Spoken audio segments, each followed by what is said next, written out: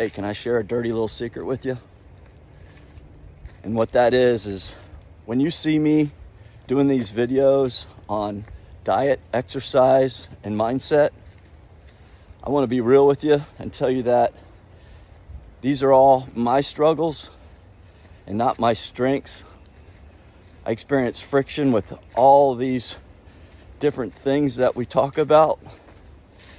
And I guess the reason I'm sharing this, other than just to let you know I'm no guru, is that if you're experiencing any friction trying to eat the right food or exercising or even telling your body to sit for 5 minutes and meditate, mind is going to tell you you need to get up.